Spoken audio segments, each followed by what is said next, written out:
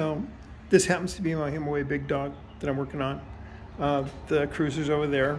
But a tip when you're aligning the brake calipers, so you loosen the brake caliper bolts right there, and then you have to hold the brake handle depressed. And if you're working by yourself, I just use a zip tie. And then when I've got the brakes aligned, caliper aligned, and the bolts retightened, I just cut the zip tie, I'm good to go.